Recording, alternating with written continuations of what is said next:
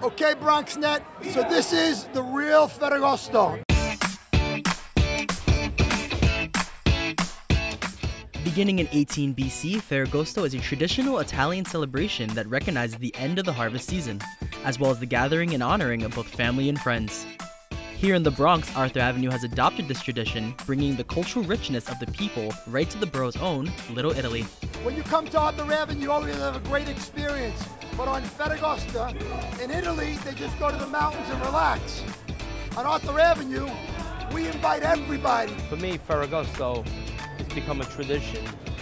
And when people ask me, give me a word to describe Ferragosto, to me, it's family. With the neighborhood packed with people of all ages, the authentic and historical Arthur Avenue businesses set up shop right on the street, allowing family members from each generation to take part in the tradition of Ferragosto. We love it. It's tradition.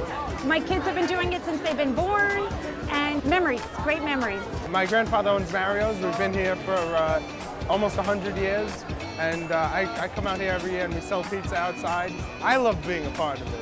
The colorful festival also welcomes back community members that once called Arthur Avenue home.